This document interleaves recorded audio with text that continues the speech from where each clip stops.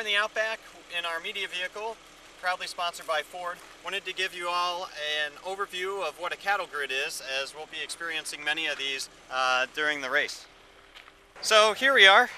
Basically what a cattle grid is something on the road to keep cattle from crossing the road itself. So it's a bunch of railroad ties that are welded together. What it means for the solar car is that it acts like a speed bump, because there's a bit of a climb approaching the cattle grid and then a bit of a ramp down. And our car's suspension will actually see a significant load when it crosses, so you have to factor that into the design of the vehicle.